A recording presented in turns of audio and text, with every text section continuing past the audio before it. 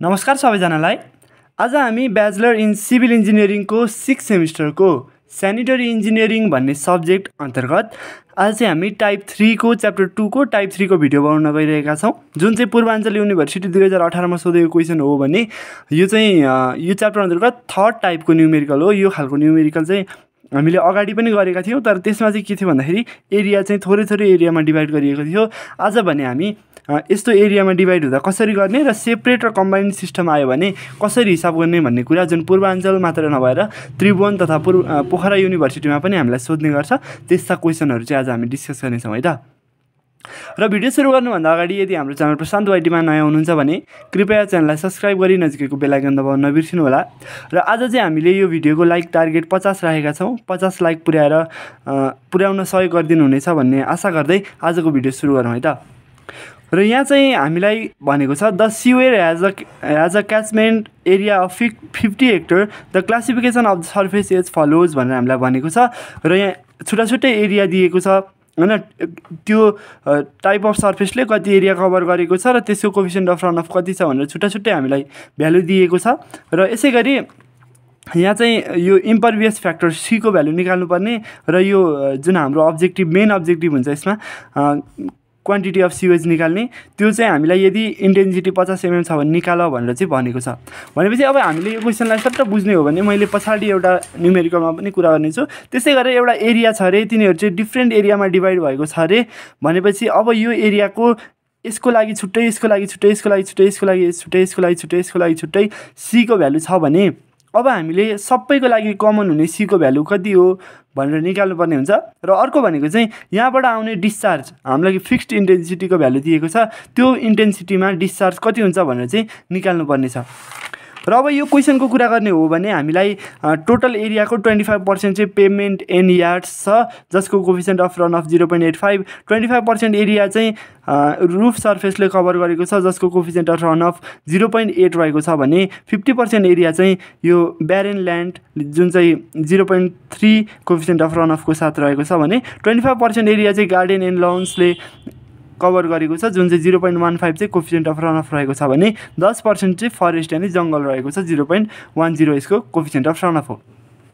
Coefficient of run of भनेको चाहिँ कस्तो भन्दाखेरि यदि त्यो ठाउँबाट कुनै पनि सर्फेसबाट 100% अथवा सबै पानी पास हुन्छ भने कोफिसिएन्ट अफ रन अफ 1 हुन्छ भने जति चाहिँ त्यो पानीले त्यो माटोले अथवा त्यो ठाउँले पानी सोच्दै जान्छ त्यही अनुसार चाहिँ कोफिसिएन्ट अफ रन अफको भ्यालु घट्दै जान्छ। यहाँ हामीले यसो हेर्दा पनि पेभमेन्टको रन अफ भन्दा यो फरेस्ट अथवा गार्डनको रन अफ कति कम छ हैन, यसरी हामीले हेर्न पनि सक्छौँ। र यसरी नै यदि कुनै पनि ठाउँबाट 100% पानी चाहिँ पर्कोलेट हुन्छ, मुनि छिरेर जान्छ भने त्यहाँ चाहिँ कोफिसिएन्ट अफ रन अफ 0 सम्म पनि हुन्छ है त। र अब यहाँ हामीले निकाल्नुपर्ने क्याल्कुलेट द इम्परभियस फ्याक्टर सी को भ्यालु निकाल्नुपर्ने छ। त्यसै गरी रेनफल चाहिँ maximum intensity of rainfall 50 mm per hour छ भने calculate quantity of sewage for separate system र कम्बाइन्ड सिस्टम भनेर हामीलाई सोधेको छ। र take density of population is 300% per hectare हैन, पपुलेसन डेन्सिटी चाहिँ 300% पर हेक्टर। हाम्रो 50 हेक्टरको एरियामा 1 हेक्टरमा चाहिँ 300% हुन्छन् भनेपछि टोटल पपुलेसन निकाल्न 300 × 50 गर्नु पर्यो। And the rate of water supply is 150 LPCD।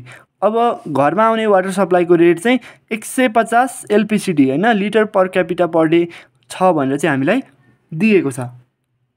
अब हामीले सोलुसन गर्दै जाने हो भने सबैभन्दा सुरुमा हामीलाई एरिया दिएको छ, क्याचमेन्ट एरिया 50 हेक्टर। यसै गरी हामीले पिक फ्याक्टर र कति % जुन वाटर सप्लाईबाट आएको पानी कति % चाहिँ सेनिटरी सिवेजमा जान्छ भनेर चाहिँ हामीले हिसाब गर्नुपर्ने हुन्छ। हामीले अगाडिको भिडियोमा पनि कुरा गरेका थियौँ, वाटर सप्लाईबाट आएको पानी सबै पानी चाहिँ सेनिटरी सिवेज अथवा हाम्रो घरबाट जाने बगेर नालीमा जाँदैन, केही % पानी चाहिँ हामीले अब कुनै गार्डनमा हाल्छौँ अथवा कुनै पनि बगैँचा गार्डन भयो भने गमलामा हाल्छौँ हैन, गार्डन अथवा गमलामा पनि हाल्न सक्छौँ अथवा अरूतिर त्यो पानी चाहिँ खर्च हुन सक्छ।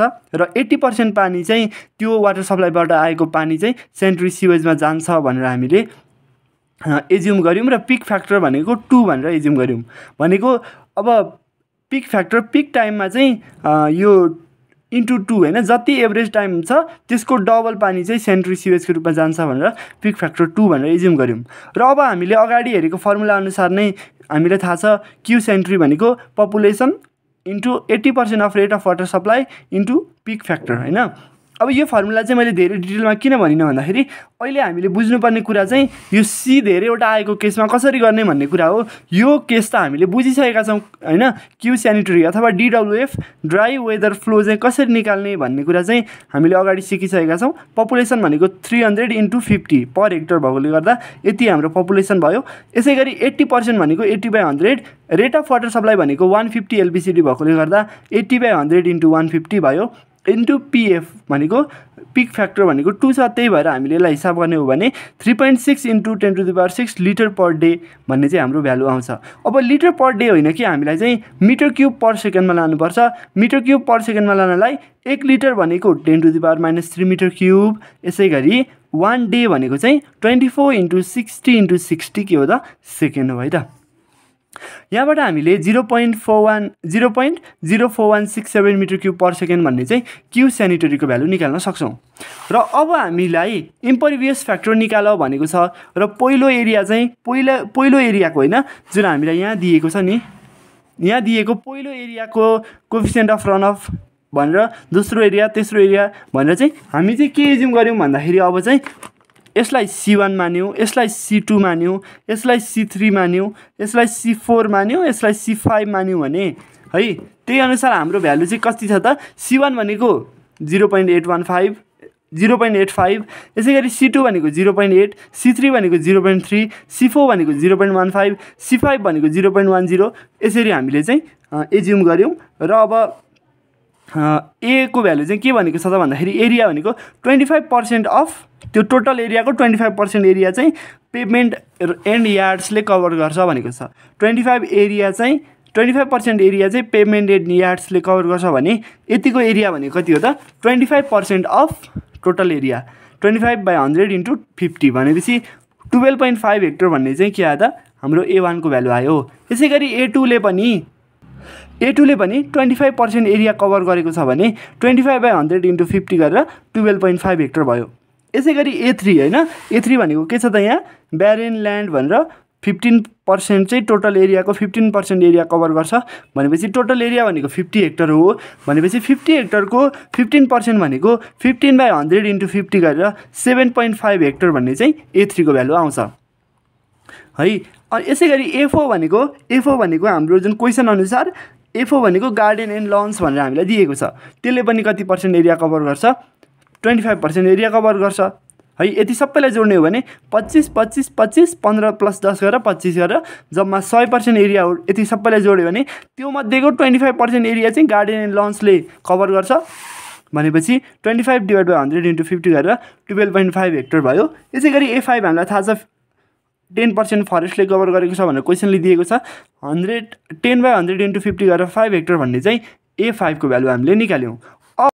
अब इम्परभियस फ्याक्टर C निकाल्ने बेला हामीलाई जतिवटा पनि एरिया दिए पनि हामीले कसरी निकाल्ने त भन्दाखेरि C1 A1 + C2 A2 + C3 A3 + C4 A4 + C5 A5 divide by total area A1 + A2 + A3 + A4 + A5 अथवा हामीले सिधै टोटल जोडेर कति आउँछ त 50 हेक्टर आउँछ हैन, किनकि हाम्रो टोटल एरिया त 100% हो भनेको 50 हेक्टर हो भनिसकेपछि टोटल भनेको 50 भयो। अब C1 भन्ने कहाँबाट छ त भन्दाखेरि C1 भनेको 0.85 छ, C2 भनेको 0.8 छ है, C3 भनेको 0.3 छ, C4 भनेको 0.15, C5 भनेको 0.1 छ। अनि एरिया पनि हामीले निकाल्यौँ C1 A1 C2 A2 है, C3 A3 C4 A4 C5 A5 है। त्यहीबाट हामीले गर्न सक्छौँ 0.85 इन्टु 12.5 प्लस 0.8 इन्टु 12.5 प्लस 0.3 भनेको के हो त C3 हो 0.3। अब A3 भनेको 7.5, यसै गरी C4 भनेको 0.15 है, अनि A4 भनेको चाहिँ 12.5, यसै गरी A5 भनेको 5 हेक्टर इन्टु C5 भनेको चाहिँ कति हो त C5 भनेको 0.1। अब C5 भनेको 0.1 भइसकेपछि हाम्रो चाहिँ टोटल एरिया भनेको 50 हेक्टर भयो। यहाँबाट हामीले निकाल्यौँ C भनेको कति निकाल्यौँ त, C भनेको 0.505 भन्ने भ्यालु निकाल्यौँ। यसलाई क्याल्कुलेट गर्यो भने टोटल इम्परभियस फ्याक्टर अथवा इम्परभियस फ्याक्टर C को भ्यालु चाहिँ 0.505 भन्ने हामीले निकाल्यौँ। अब इन्टेन्सिटी अफ रेनफल I भनेको 50 mm/h भन्ने कुरा हामीले निकाल्यौँ। इन्टेन्सिटी I भनेको कति आयो त 50 mm/h भन्ने कुरा हामीलाई निकाल्यौँ भन्दा पनि क्वेसनले दिएको छ। If the maximum intensity of rainfall is 50 mm/h भनेर दिएको छ भनेपछि अब हामीले यहाँ हेर्ने हो भने इन्टेन्सिटी अफ रेनफल I भनेको 50 mm/h रहेको रहेछ। यसै गरी WWF भनेको वेट वेदर फ्लो अथवा यसलाई हामी क्यू स्ट्रोम पनि भन्छौँ। आकाशबाट परेको पानीको क्वान्टिटी कति छ भनेर क्यालकुलेट गर्न CIA डिभाइड बाई 360 जसको युनिट चाहिँ मिटर क्युब पर सेकेन्ड हो। अनि C भन्ने कुरा हामीले यहाँ निकाल्यौँ 0.505। यसै गरी I भनेको हामीलाई थाहा छ 50 भनेर क्वेसनले दिएको भएर हामीलाई थाहा छ 50 भनेर र टोटल एरिया भनेर 50 हेक्टर भनेर दिएको छ। A भनेको 50 हेक्टर। यसै गरी 360/360 गरिसकेपछि हामीले क्यू स्ट्रोमको भ्यालु कति निकाल्यौँ 3.507 मिटर क्युब पर सेकेन्ड भन्ने चाहिँ क्यू स्ट्रोमको भ्यालु निकाल्यौँ। ल अब यति निकालेर पुग्छ त पुग्दैन नि। हामीलाई त के भनेको छ भन्दा calculate the quantity of sewage for separate सिस्टमको लागि निकाल एउटा, अर्को कम्बाइन्ड सिस्टमको लागि निकाल भनेर दुईवटा चाहिँ सिस्टमको लागि निकाल भनेर हामीलाई सोधेको छ।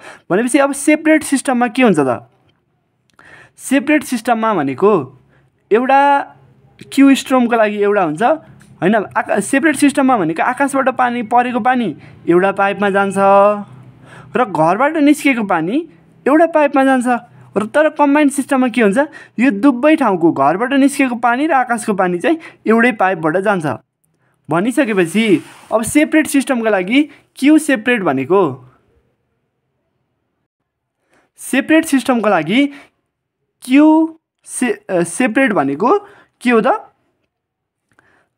DWF हैन। क्यू सेपरेट अब एउटा हाम्रो घरबाट निस्केको चाहिँ केबाट जान्छ एउटा घरबाट निस्केको पानी भनेको कति छ त 0.416 भन्ने छ हैन। यो भनेको क्यू सेनिटरी एउटा पाइपबाट जान्छ। यसै गरी अर्को भनेको चाहिँ हैन खासमा यसलाई चाहिँ यसरी लेख्नुपर्छ क्यू सेनिटरी भनेको एउटा भयो। यसै गरी अर्को पाइप हैन दुईटा पाइप डिजाइन गर्नु पर्यो नि यसको लागि। एउटाबाट यति जान्छ अर्कोबाट क्यू स्ट्रोम भनेर अर्को कति जान्छ त यहाँ हामीले निकालेको 3.507 मिटर क्युब पर सेकेन्ड भनेर चाहिँ हामीले लेख्छौँ। एउटा पाइप अर्को पाइपबाट यसरी जान्छ भनेर हामीले निकाल्छौँ। अब होइन हाम्रो कम्बाइन्ड सिस्टम छ भने के हुन्छ त्यो दुईटा पाइपको पानी एउटै पाइपबाट जान्छ कम्बाइन्ड भएर जान्छ। घरबाट निस्केको पानी होस् अथवा आकाशबाट परेको पानी होस् हामी दुवैलाई के गर्छौँ त दुवैलाई चाहिँ एउटै पाइपमा पठाउँछौँ। भनेपछि हामीले क्यालकुलेसन गरेर निकालेको घरबाट निस्केको पानी ड्राई वेदर फ्लो र वेट वेदर फ्लो हैन आकाशबाट परेको पानी जोड्ने हो भने 0.0416 प्लस 3.507 है हामीले अगाडि हेरेका छौँ। यहाँ हेर्ने हो भने पनि अगाडि हेरेको हो भने पनि यसमा के छ त भन्दाखेरि क्यू सेनिटरी है क्यू सेनिटरी भनेर हामीले निकालेको 0.4167। यसै गरी क्यू स्ट्रोम भनेर निकालेको WWF भनेको 3.507 भनेर हामीले निकालेका छौँ। भनेपछि अब के हुन्छ त भन्दाखेरि अब हामीले क्यू कम्बाइन भनेर DWF प्लस WWF गरेर हामीले चाहिँ 0.416 प्लस 3.507 जोड्यो भने 3.548 मिटर क्युब पर सेकेन्ड चाहिँ कम्बाइन्ड सिस्टमको लागि हामीले क्यू निकाल्यौँ। र अब हामीले यो क्वेसनमा हामीलाई सोधेको सेपरेट सिस्टम र कम्बाइन्ड सिस्टमको लागि कसरी गर्न सकिन्छ भन्ने कुरा हामीले यो भिडियोमा हेऱ्यौँ। हामी अर्को भिडियोमा चाहिँ 2017 सालमा हामीलाई सोधेको क्वेसनमा सेपरेट सिस्टम पनि निकाल भनेको छ कम्बाइन्ड सिस्टम पनि भनेको छ प्लस हामीलाई पार्सियल्ली कम्बाइन्ड सिस्टमको पनि निकाल भनेर सोधेको छ। अब हामीलाई पार्सियल्ली कम्बाइन्ड सिस्टम सोध्यो भने हामीले कसरी गर्न सकिन्छ भन्ने कुरा हामी अर्को भिडियोमा हेर्नेछौँ। त्यतिन्जेलसम्मको लागि आउँदै गरेको इक्जामको लागि बेस्ट अफ लक भन्दै अर्को भिडियोमा फेरि भेटौँला। म तपाईँहरूकै आवाजको साथी गणेश चापागाई बिदा हुन्छु। नमस्कार।